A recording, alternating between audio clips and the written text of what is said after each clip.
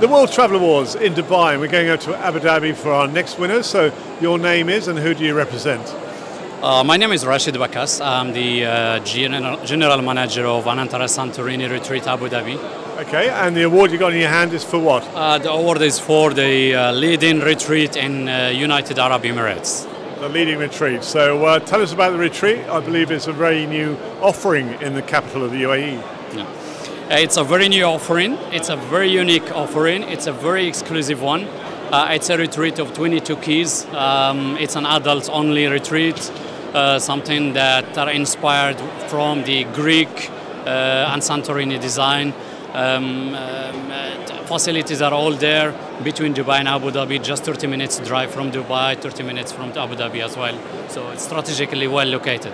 So you say just 22 keys. That makes it rather exclusive, to say the least. Exactly, yes, that's correct, yeah. So who is your sort of client portfolio? Are they from the UAE or further afield?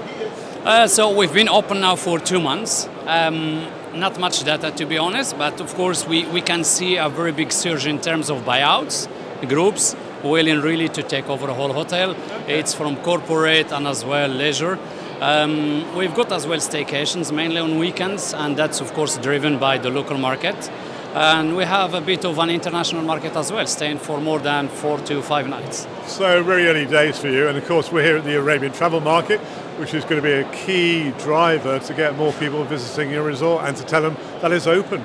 Thank you so much. Thanks a lot. I'd like to thank you for joining us, and congratulations to you and all your team. Thank you. Pleasure. Thanks a lot. Thank you.